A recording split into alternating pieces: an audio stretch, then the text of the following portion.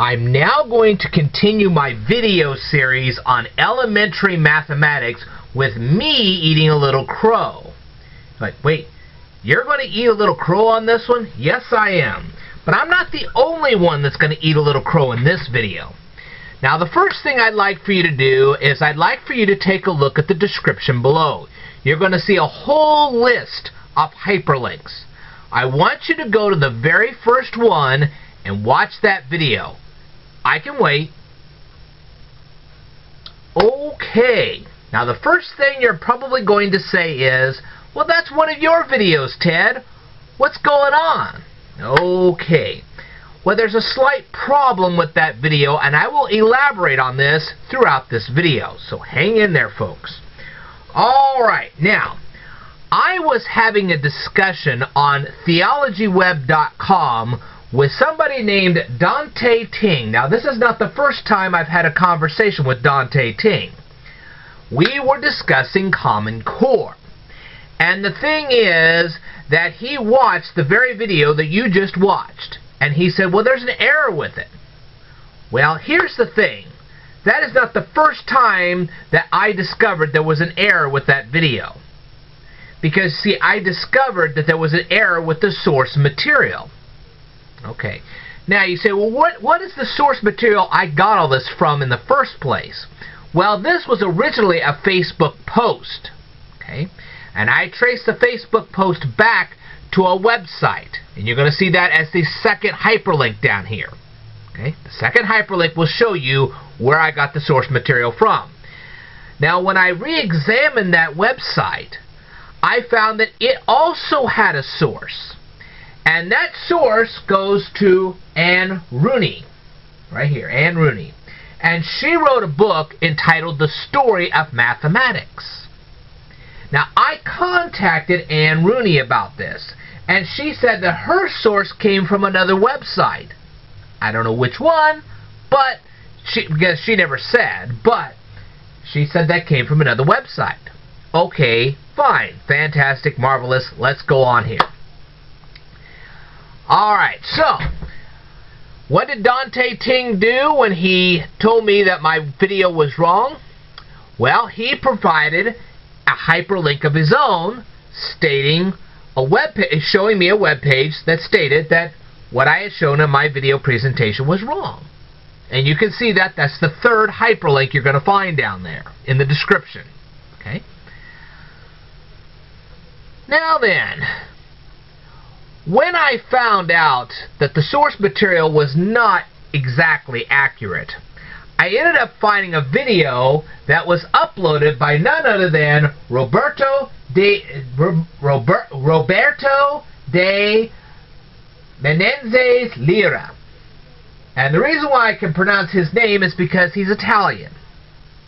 Okay, well, that is an Italian name. So it's Roberto, let me try this again. Roberto de Menendez Lira. That is his proper name. And as you know, I can speak pretty fluent Italian, so that's not a problem there.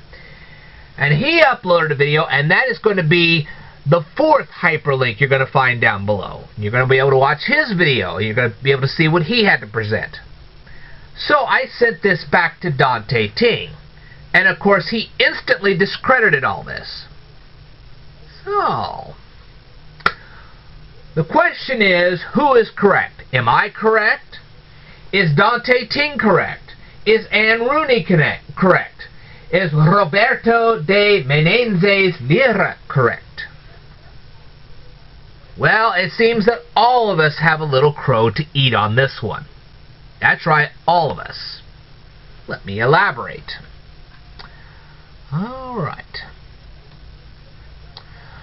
The core of this controversy comes from this guy right here, and no, I am not going to pronounce this. This is in Arabic, and I do not know how to read, write, or speak Arabic, so I'm going to let you go ahead and look up this guy right here.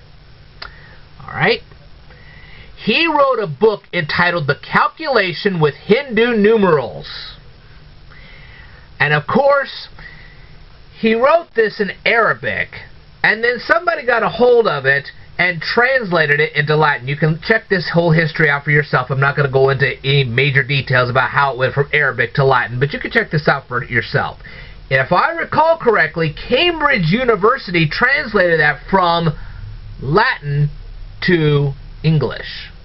So we all can read it now. The thing is that the Arabic copy has been lost over time. Now they're hoping that someday they'll be able to find an Arabic copy of this, and if they do, that'll be wonderful because it'll explain a lot. But the Latin copy doesn't really show us what we really need to know, and that's sad. Okay?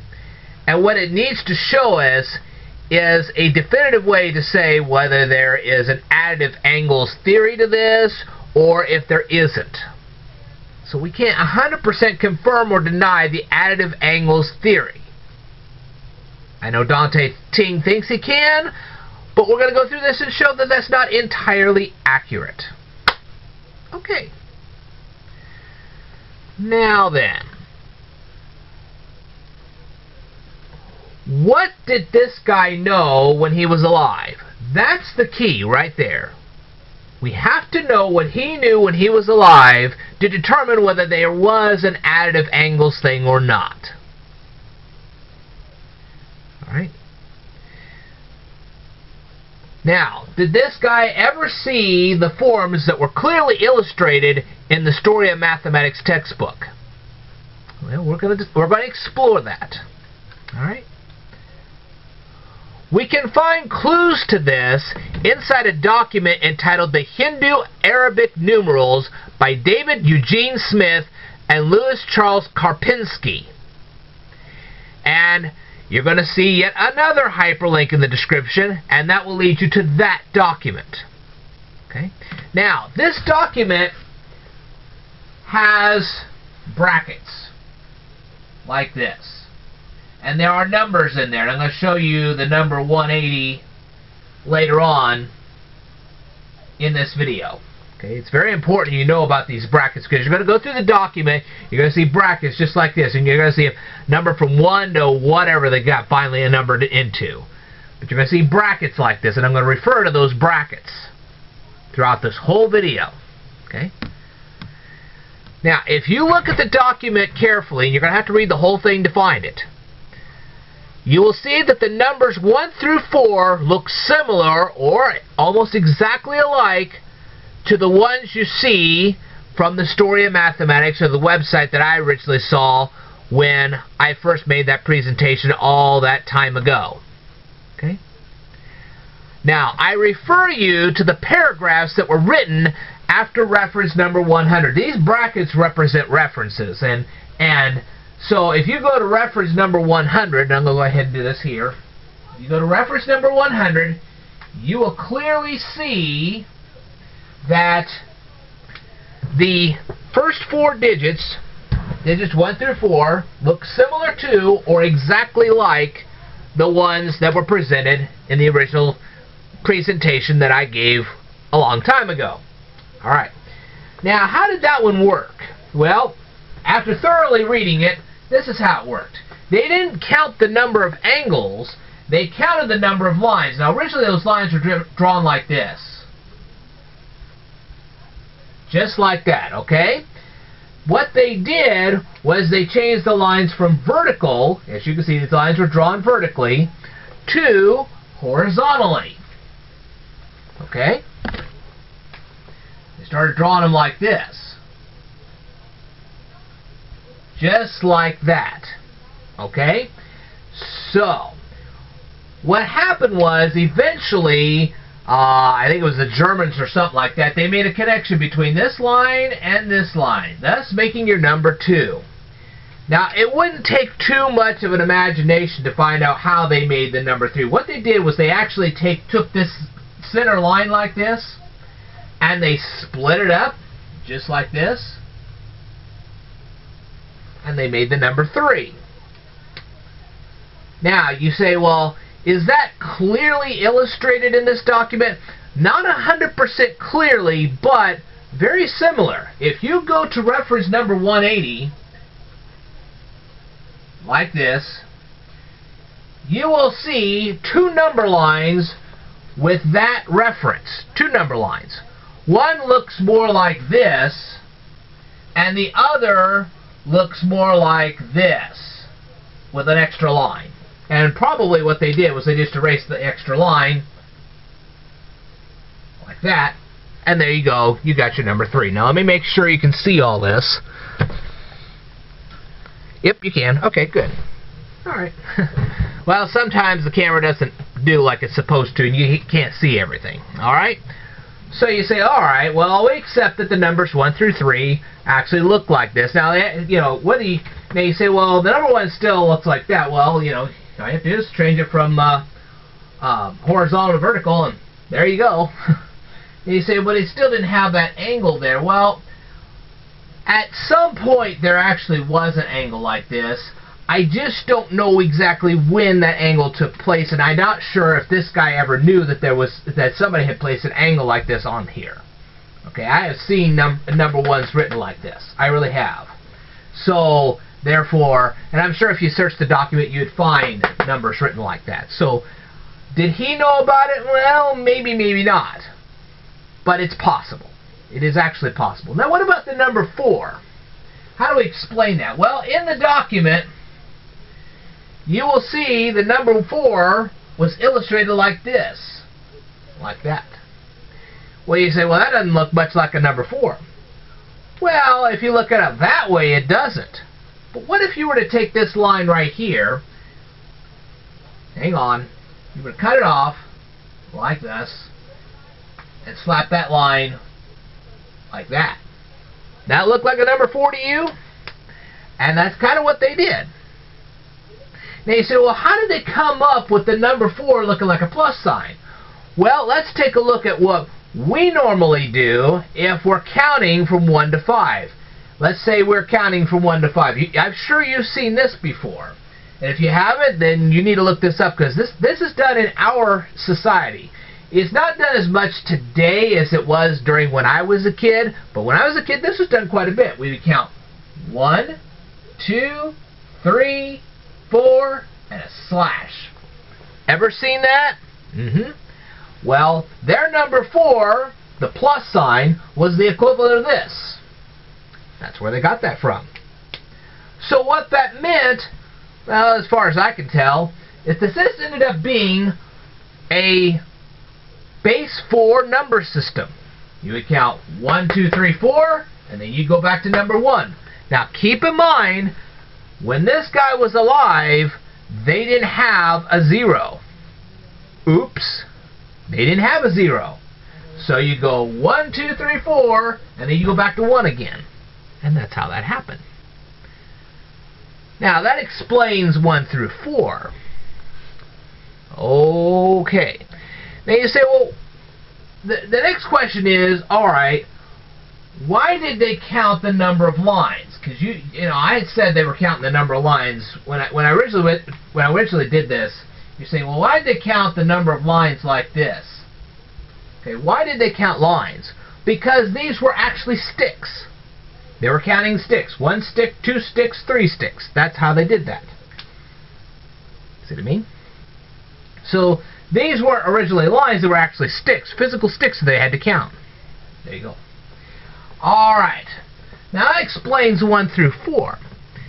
Now, at this point, we can say that Dante Ting has to eat a little crow for saying that those forms didn't exist, because I have clearly proven that they did, and there was a good chance that this guy knew about it. That part he has to eat crow on. However, to say anything about additive angles, I have to say I have not seen enough proof to disprove him. It really wasn't angles they were counting, it was sticks they were counting. So therefore, he's partially correct and partially wrong. But what about 5 through 9? Well, okay, now, I have never seen any evidence, even in this guy's video, yes, in the video that was presented by Roberto de Menezes Lira, I've never seen any evidence that the 5 ever looked like this. It just never did. However, he said that what he was doing, and this is where he has to eat a little bit of crow. In his video, he never clearly stated that there was never a 6-rod small abacus. There were a lot of small abacuses in ancient times, but there was never one that was a strictly 6-rod abacus. Not the way he illustrated it. He was using that as an illustration to discuss Hindu elation. Do not ask me what Hindu elation is. I just don't know enough about it to give you that kind of an explanation. You can ask him, and he'll tell you some things about it, but I just don't know enough to tell you anything. But he represented the 5 as this. Okay? Not a 0, because remember they didn't have zeros back then, but this would be used more like a tens place. At least as far as I understand. Now, he will probably elaborate after I send him this video, and I would hope that he does. Okay, but what I get of this so far, that's kind of where he's going with this. Alright, so what you would do is when you counted 1, 2, 3, 4, like that, you would just add the little 0 either to the right or the left. I'm not sure which way you would go with this. But then you would say, okay, well that's the finish of the first 4 of the base 4, and then you would just add on from there. So that 0 would actually represent a 4 at that point, and say 4 plus 1 is 5, type thing. At least as far as I understand what he's saying. Now, I could be wrong, and if I'm wrong, and I happily admit I could be wrong on this, if I'm wrong, then he can go ahead and explain and elaborate further. And I welcome him to do so. I really do. Because I may have this completely screwed up. But that's what I got out of this so far. And I am guaranteeing you there'll be another video about this. I can promise you that. Now, what about the number 6? Did it ever look like this? Answer is, yes it did. Okay, now I'm going to put down here another name. Hang on. I don't want to misspell it.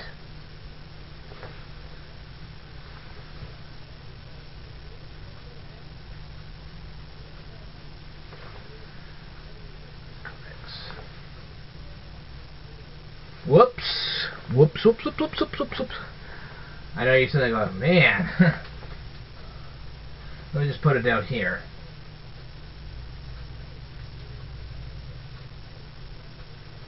Codex of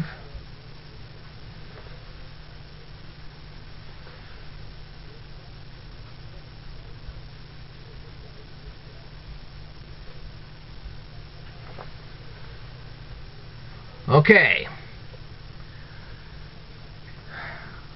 I'm probably going to mispronounce this, but let's go into this. This came from the Karlsruhe Codex of Gerlando.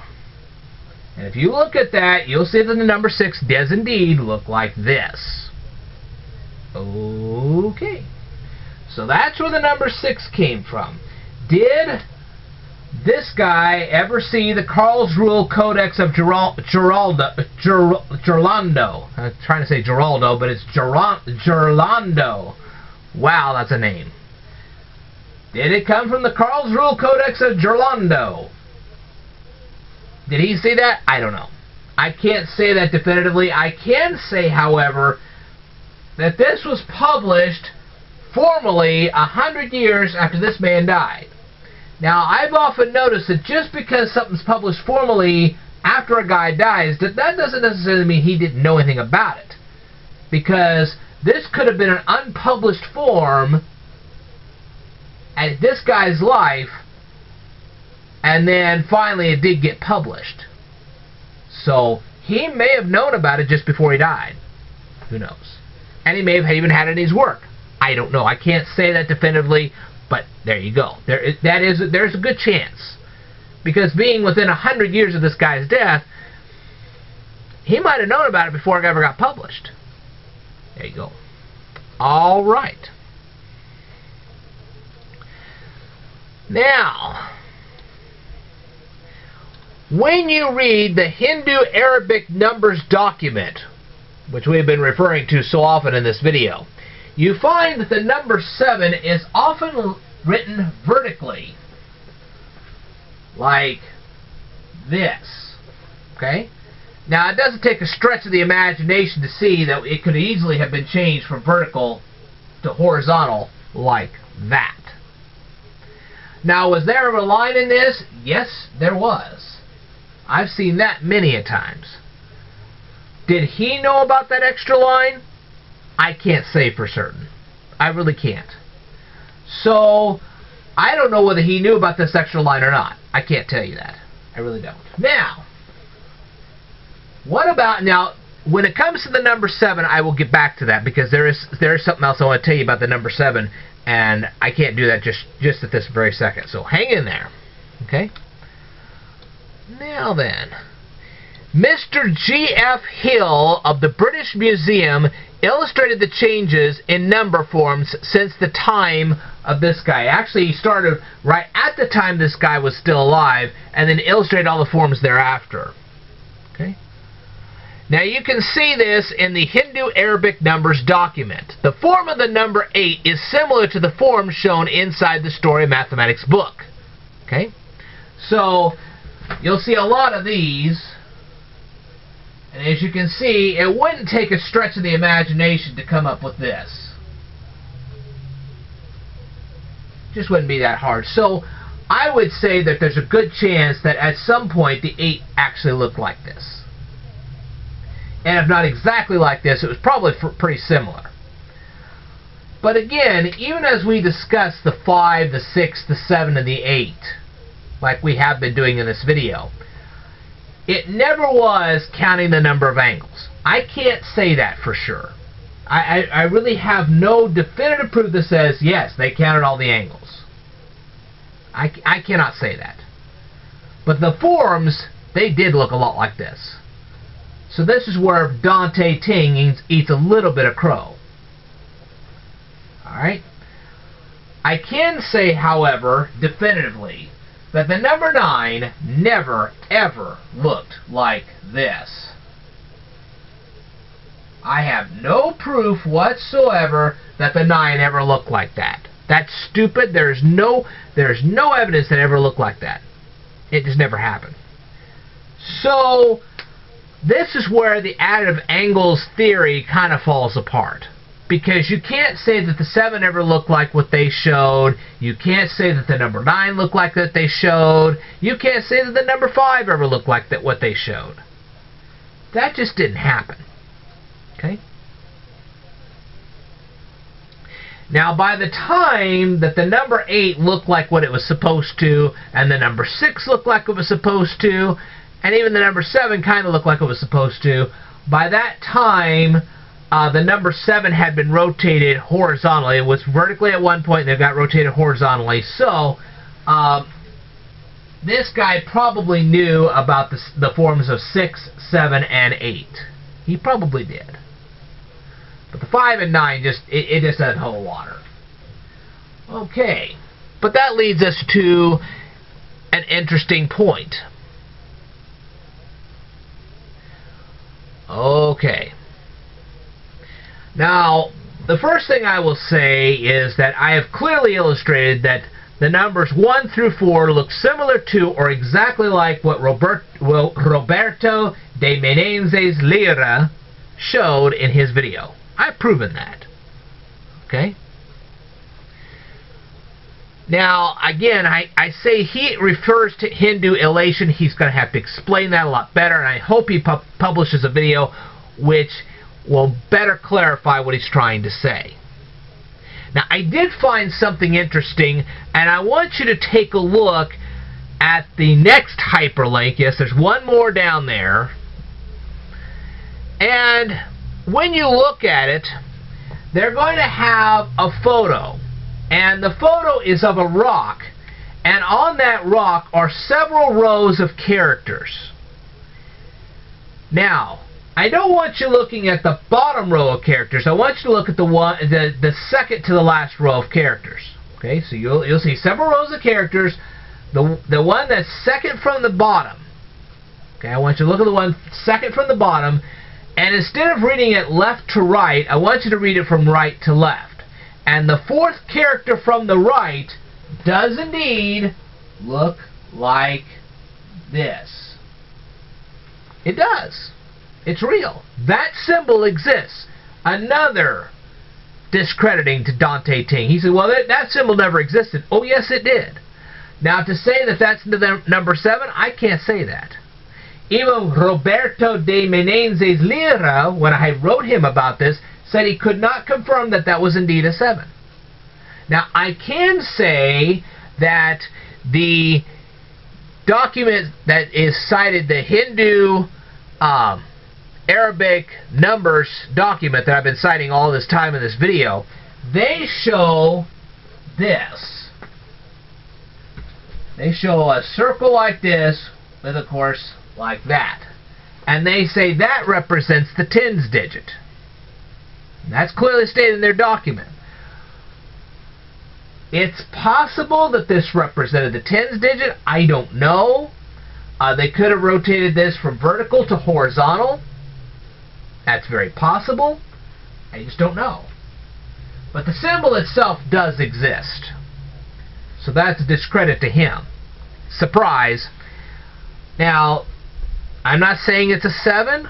I'm not saying the 7's evolved from that. I'm not going to say that because I don't have enough proof for that. But I can say that symbol exists. So, alright. What are my final thoughts on this? Many of the character forms found in the story of mathematics are valid. But were they used in an additive angle theory? I can't say that this time. Now, maybe Roberto de Menezes Lira can give us some better clarification of this, and I hope he does. Because he's been communicating with me, and he may be able to illustrate this a little better. I don't know. We'll just see what he has to say. I'm sure he's going to say something, and I will welcome his feedback on this. I'm sure I'm going to also get feedback from Dante Ting. I'm also sure I'm going to get feedback from Anne Rooney. I guarantee that. Now, I will continue conducting research on this and see if there's any validity to the additive angles theory. If there is, or if there isn't, I will upload a video later on to discuss that. But at this time, I cannot say, based on everything I have so far, that there ever was an additive angles theory. The forms, yes, I can validate a lot of them. But the additive angles, I just can't do that. So, as I said, I'm eating a little crow right now, Dante Ting's eating a little crow right now, and Rooney's eating a little crow right now, and of course because of the non-clarification of the 6-rod small abacus, Roberto de Menezes Lira is eating a little crow right now. So a little crow for all of us. But that does not mean that this whole thing is completely false.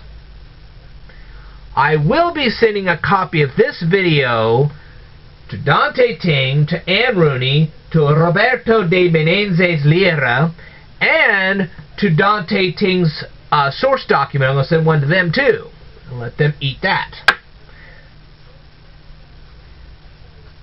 The point I'm going to say to Dante Ting is that before you use something like Wikipedia or something like that, make sure you have all your ducks in a row. And I'm going to also say that to myself, Ted, before you go and make a dumb video like you did, make sure you have all your ducks in a row. So I'm going to say that to myself as well. And I certainly didn't on this one. So, I owe you guys somewhat of an apology because I didn't have all my facts together. I'm sure that Dante Ting will probably say something to the effect that he was wrong about a few things as well. And that should be the end of that for now. When I get better facts, when I know more material. Now, I will tell Dante Ting this. This is one of the reasons why I am so much against Common Core. because they gloss over things, they come up with quick answers without being thorough about it. That's one of the disagreements I have about Common Core. So if you're going to give an answer, give a thorough answer. Not just some flip, here it is. Got to be better than this. Alright. Anyway. That's all I've got to say in this particular video. I'm sorry this took so long. I will tell you more in a future video. I guarantee you guys will learn a lot. I certainly did. So you guys are going to learn a lot of stuff. Thank you very much for watching this presentation. And if any of you guys, whether it be Dante Ting or Ann Rooney or Roberto de Menezes Lira, and I'm sure this guy's going to respond, if any of you guys want to respond to this, you want to make a video, you want to show us extra information, show us better illustrations, make some better clarifications, I'm welcome to see it. I'm welcoming your feedback. So, anyway, let's just stop it for here. Thank you very much for watching this presentation. I will tell you more in a future video, so I'd like for you to stay tuned.